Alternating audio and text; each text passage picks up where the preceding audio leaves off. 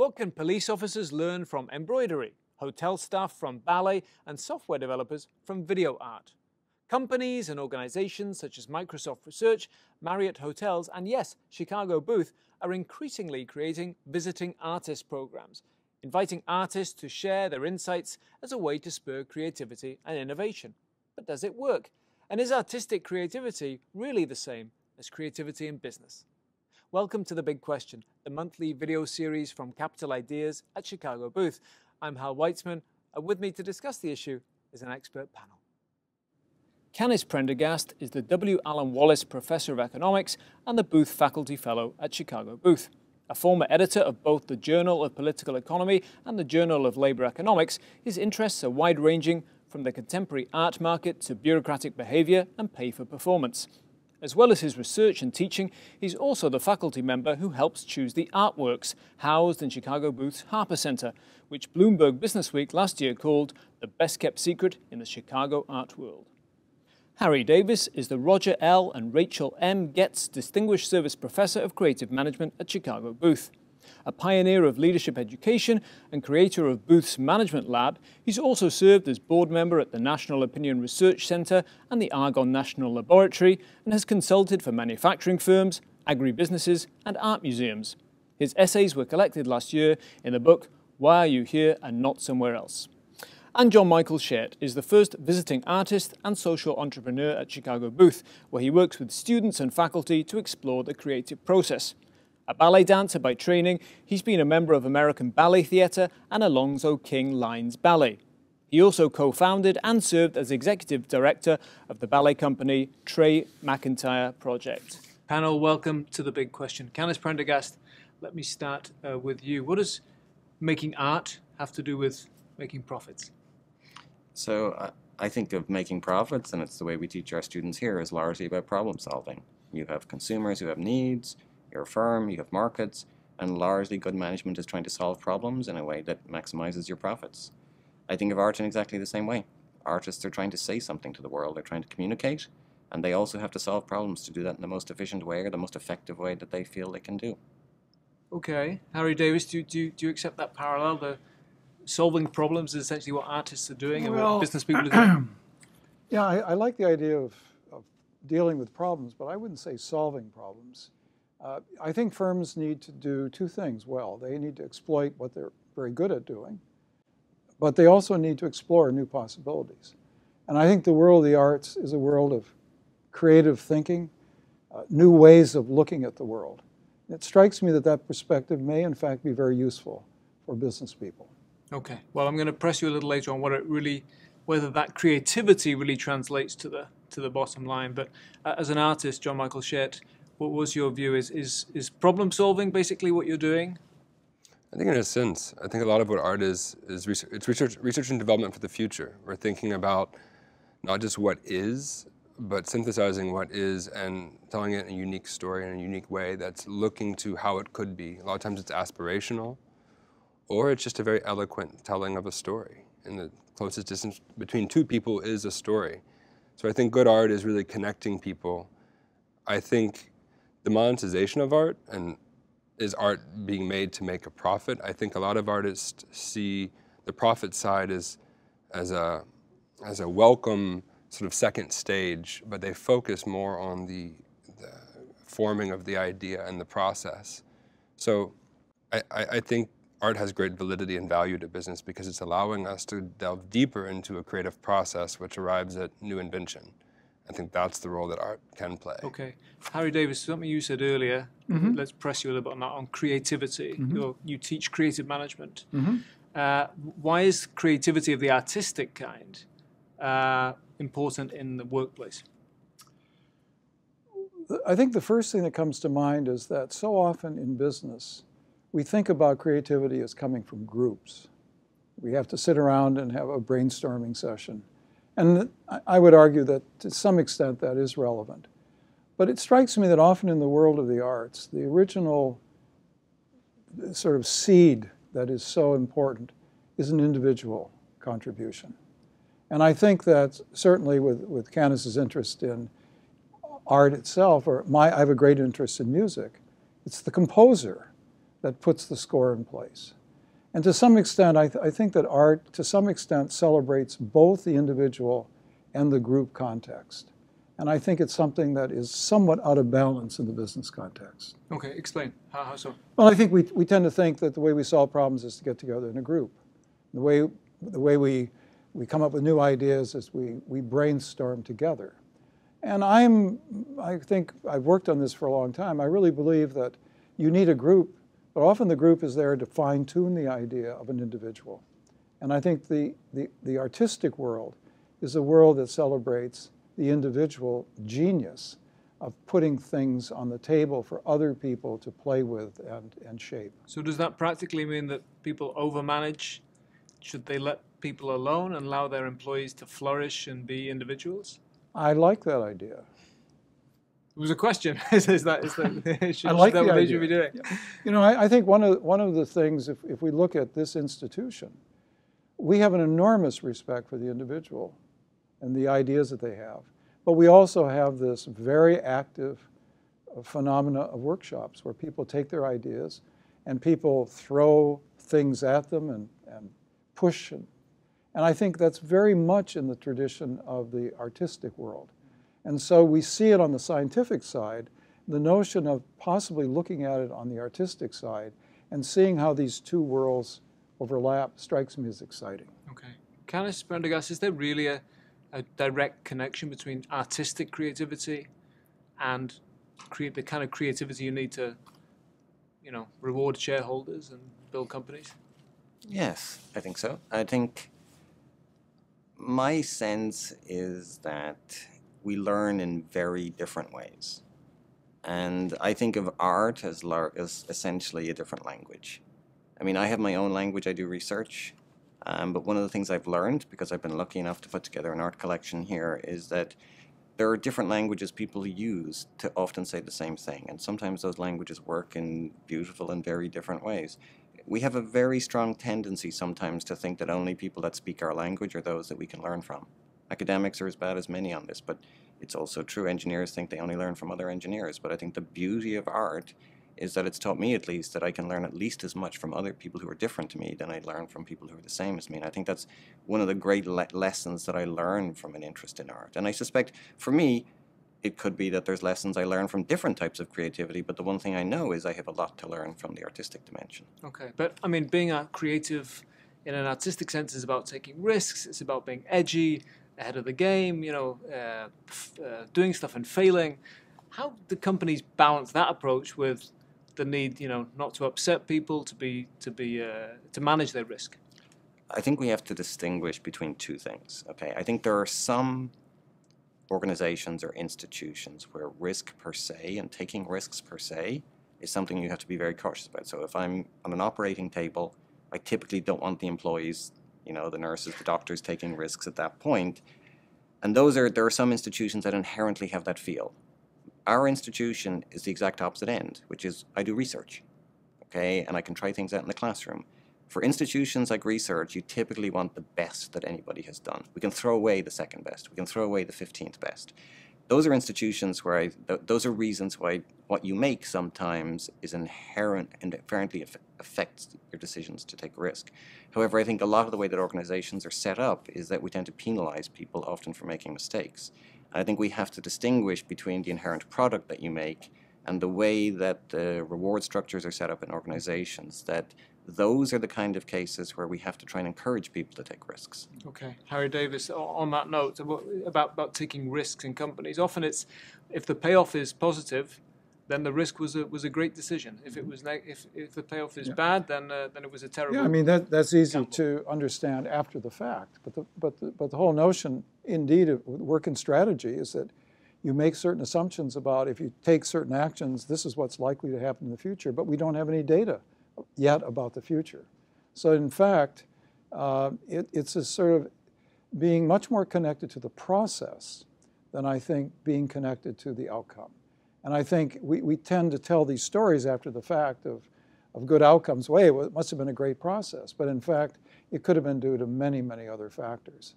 I mean, I've learned from John Michael in the sense of dance that sometimes the greatest creative leaps take place when people come to the edge and almost fall, which we'd argue is a mistake. It's true in jazz, that the greatest improvisational breakthroughs happen when people throw me the wrong note.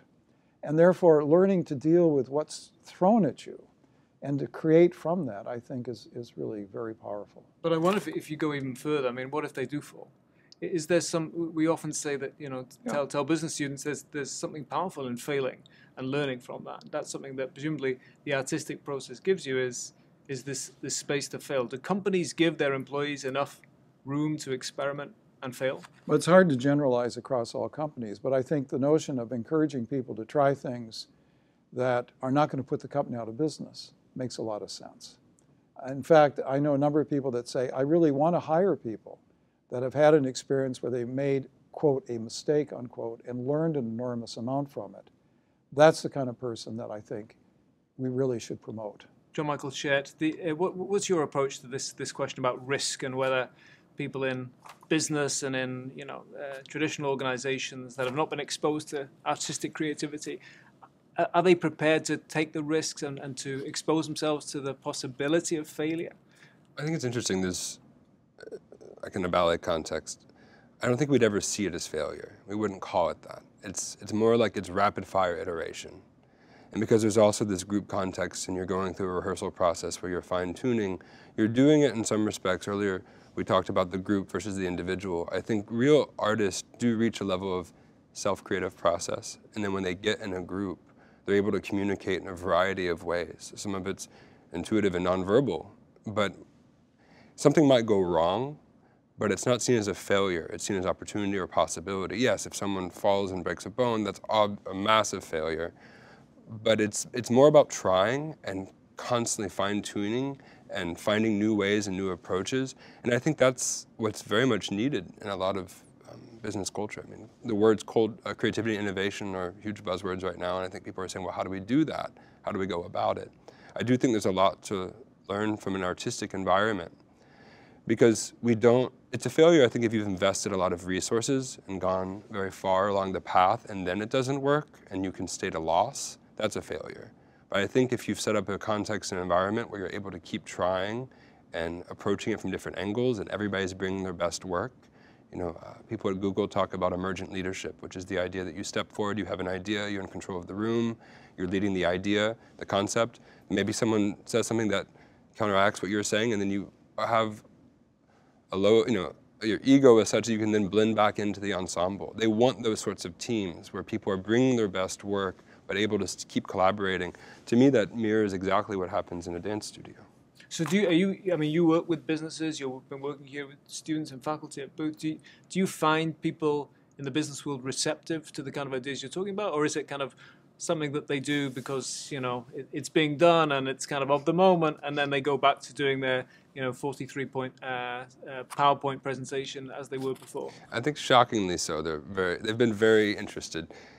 Now, I'm a big fan of finding a personal and an organizational balance. There's nothing wrong at all with having the 43-point presentation and the data that shows what has come before and what is needed and what's necessary and what our strategy is.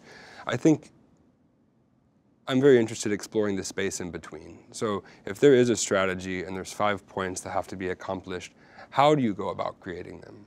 What is the space in between that you're discussing and evolving? So Harry and I have done a number of presentations now for advanced management and for alumni groups as well as for students. I've interacted with staff and senior staff here at Booth. I've had many conversations with faculty members like Canice.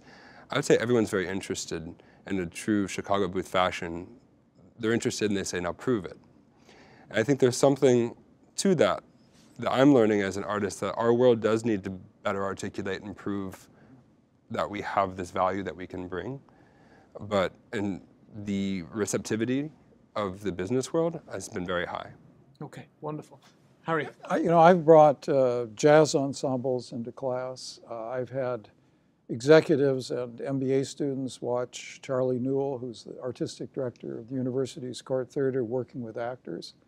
And not only do I find them tolerant of this, I find them actually very excited about it, because they begin to see a different way of interacting than we typically observe in day-to-day meetings in either here as students work in groups or in companies.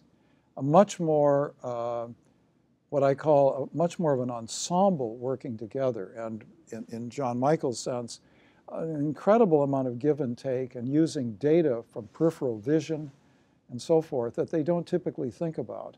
But quite the opposite of being resistant, I found them hungry for this, which I must say, because I typically like to experiment, I was surprised that there was this much enthusiasm. Canice? So let me add one thing to that, and I don't know how Harry and John Michael feel on this, but one thing I've learned from the arts is actually often that greatness makes me feel really uncomfortable initially. And I think, I mean, I've learned this from looking at the visual arts, which is often I see something great and new, and I really don't like it when I see it. And it's only a year later I realize how great it is. And I think one of the difficulties that the arts has taught me about in a business context is that, you know, the profit often is not liked initially. And I've sort of learned that about the art collection here, that we have bought things that were very comfortable to me when I purchased them, and they turned out not to be so good.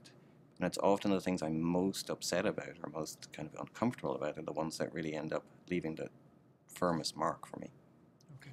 John Michael? I would add to what Canice is saying. We've had this conversation before, that discomfort is a large part of the creative process. So putting yourself in a place where you don't know and are somewhat uncomfortable, but you're putting yourself through this process of delving into the unknown and making sense of it, to me that's a huge component of what we call creativity, what I call creativity. I think it, because it makes us uncomfortable, and because you can't state what the outcome will be, but you're committing to the process, that is anathema at times to how business functions, where you need to know what the end goal is going to arrive at. But the best works of art, and I think of products that I personally consume, are ones that have a process built in. It's like a well-marbled piece of meat. And there's this level of innovation that's constantly, ingrained. And to me, that makes for a more exciting product. So even to your first question earlier, I think products are enriched by a creative process. Do you have the appetite and the stomach to allow the time and the resources to go through that process? That's a big question. Right. Canice, I wanted to ask you about the art, because we have this tremendous art collection here at Chicago Booth, and you're one of the lucky people who gets to pick the art that's there. But I mean, to what extent, you obviously put a lot of thought into what goes on the wall. To what extent does that really feed, in a practical way, feed into the creativity of the faculty and the students? And to what extent is it just something that's interesting, but it's on the wall, and then I walk past it once I've looked at it? I think one of the things that we've tried to do with the art collection, along with my colleagues who are choosing to work with me, is that we try to use the art collection to align with the mission of the school, and we think of the mission of the school as curiosity. So we are not trying to put things that look pretty on the wall that you see the first time and never notice again. I think largely what we're trying to do is get people to think about the world in a different way. And we've done that in various ways. One is through tours, one of it is through labels on works. And I have to give great credit to the Student Council, who've basically been involved in designing a phone-based app in order to aid people in that. So largely it's about what I called language originally, which is trying to find a way to say something about the world that's different to the other languages that we have. But is it your sense that there are companies that do this? They'll buy, the owners would be very interested in contemporary art, so they'll buy very challenging work and put it up. Does it really feed more creativity than having a sort of beautiful traditional Stubbs painting or something like that on the wall? I think we tell our Mona Lisa. I think we tell our employees a lot about what we choose to surround them with. And I think what we choose to surround our students with is prompts to get them to think about the world. And I think a Stubbs painting, as you describe it, is a different kind of prompt. I think for the mission that we have here in the school, in terms of the idea that you try to question everything, which is such an important issue for our students moving forward, and for our faculty and for our staff, I think it fulfills that mandate. If I could add, I don't know if Canice would agree with this, but I would consider the art somewhat edgy. I think it makes people sometimes uncomfortable. But that is exactly what our faculty are rewarded for, which is working on a question that initially people may say, why are you asking that question? And then years later, it turns out to be actually critical to the advancement of the field. So I think it's very much, it's very different than just putting something on the wall that's attractive or just happens to be Canice's idea. I was reading a couple of weeks ago this lecture given by a Nobel laureate in physics from the university, Chandrasekhar, and he was comparing Beethoven, Newton, and Shakespeare, saying, well, what might explain their creativity across these fields? Is there anything that's related? And his conclusion was they all produced beauty, which I thought was very interesting because he defined beauty, quoting Heisenberg, as all of the pieces fitting together and relating to each other, but also related to the whole. And I think that would be true of research, it would be true of art, it would be true of music, it would be true of dance. So I think that there's a real commonality to what we're doing here, rather than we're doing something really different. John Michael, you talked earlier about how you thought that dancers or dance companies could learn from some of the kind of prove it, demonstrate, data-driven approach that we have here at Chicago Booth. What do you think, in your view, what about the reverse? What are some of the institutional arrangements that can enable creativity to flow that companies could adopt, say, from dance companies or other artistic creative organizations? It's difficult to create space for the unknown. Maybe that's blocking off moments in a calendar where you give yourself on an individual level, or an institution says, we expect you, as some corporations have done, to take 10% or 15% of your time to go work on projects in your own way and in your own space. Something I've been doing here with members of the staff at Chicago Booth is talking about how do you make space for the unknown? How do you block off time in your day to literally daydream or take a walk? I mean, these are tried and true sort of methods, but they are proven effective. A big part of creativity is not being uber productive all the time, and also having a level of trust with yourself and your team that when you need to be very effective, you can be. But I think we have a sort of a 9-to-5 work mentality where you're also constantly proving your worth. And the proving is important, but I think you have to be strategic about when you're doing and when you're being. So empathy is a big role that I think a big skill that artists have developed. How are you processing the world around you and really listening? And that's not just verbal, but nonverbal. And how are you picking up on cues, and how are you really interpreting? I think every human does that. But I think to a degree, sometimes it's trained out of us, and we become much more task-oriented. And so I see a role that artists can greater play in an environment like this is helping create space, helping give permission for people to try things, helping give permission for leaders to acknowledge that it's not a waste of time to use time in unique and creative fashions. So I think you have to role model that, though. And you have to have examples that it will still result in something that's worthwhile. It's not just this completely unbalanced, cliched artist who has no focus and is just in this sort of like other world all the time. No, there is a balance of doing and being productive, and also time for a reflective process. You talked about companies giving their employees 15 minutes or whatever it is every week to do something creative. Typically what they're doing is something related to their job. They're not dancing, ballet, or painting. If they were, would they be more creative? Well, I think creativity doesn't have to be through a creative, quote-unquote, art form. I think the form, and Canice was getting at this earlier, we all speak different languages. But when you become masterful in one language, you can look around and see masters in other languages. And I think that's the vehicle, the medium through which you get to that is maybe important. Canice finds it through his research and his process. And I'll sort of quote you from a few weeks ago. We took a group of MBAs over to the Smart Museum and gave a tour, and Canice said something very poetic, that his research is his art. That is how he sort of makes sense and finds beauty, as Harry was just alluding to, of how these pieces all fit together. I might do it through dance. So I don't think trying to prescribe to someone, go take a ballet class and you'll be more creative, that's not going to work. It's about, through their medium, helping them make better choices and better know themselves so that they can iterate, evolve, try new things. So it's not this foreign application of another form that's going to help you. I think it's helping you better understand yourself. Right, so managers are going to love that. They're going to say to their employees, be creative by going out and making sales calls. Harry Davis, apart from this sort of, I like the way you described the creating the space for people to do the daydreaming or doing things that aren't scheduled.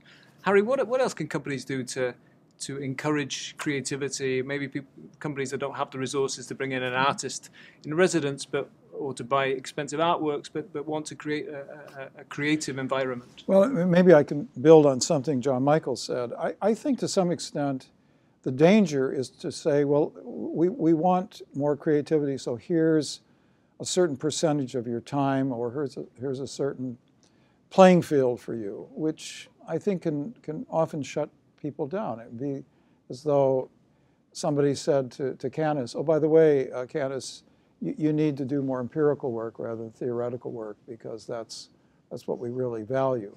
But that's not who he is. So I think the notion really is, how do you let go to let people interact and sort of be who they are and bring their process into the workplace? Because I think we learn by understanding another area's work process or creative process, as you may see.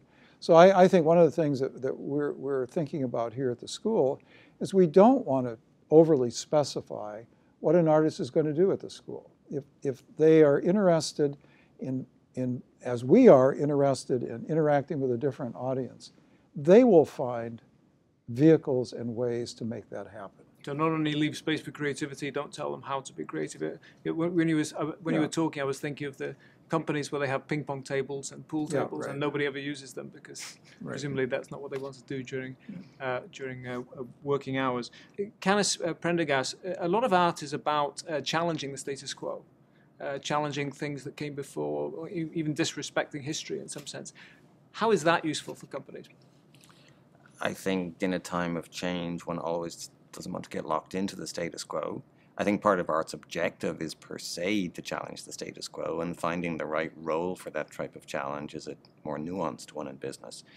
But I do think there's a tendency for most of us to gravitate towards the status quo. That was part of why we feel discomfort when we feel the new, particularly when the new is a far distance from what we've done. So I would say the lesson for business is actually to listen.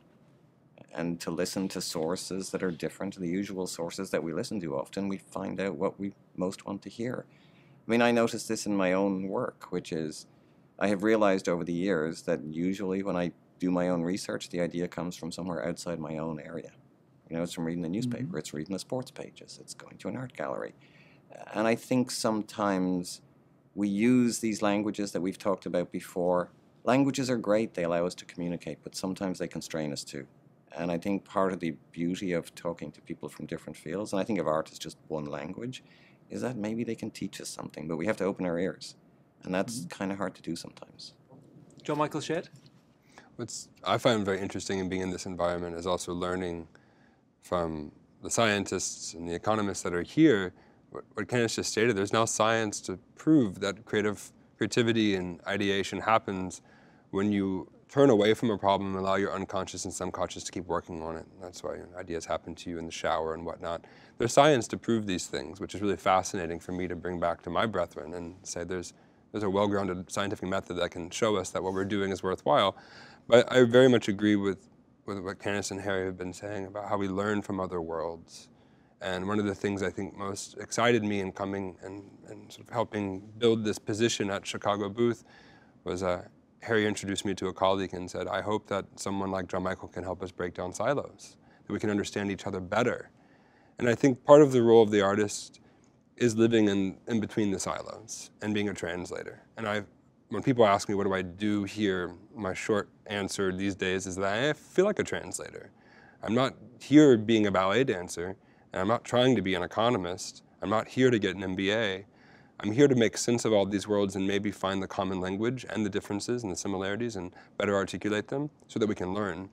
And I think artists, to a degree, have certain skills like empathy, combinatorial creativity, the ability to see a lot of what's happening, distill it, process it, and deliver it back in a very eloquent fashion. Those are great skills, great roles that hopefully we can lend to this world. But I know what I'm taking away is weight and the gravity of really going deep into a question and an idea and challenging, asking challenging questions and being challenged. And in true classic Chicago Booth fashion, I'm being challenged every day. I'm very uncomfortable a lot of the time. Luckily, as an artist, I'm I'm to a degree comfortable with being uncomfortable, but it's making me more articulate and more certain about what I have to lend to this world. Okay, wonderful. Well, on that note, it's our time to go and daydream. My thanks to our panel, Canice Prendergast, Harry Davis, and John Michael Schert. For more research, analysis, and commentary, visit us online at chicagobooth.edu/capideas, and join us again next time for another Big Question. Goodbye.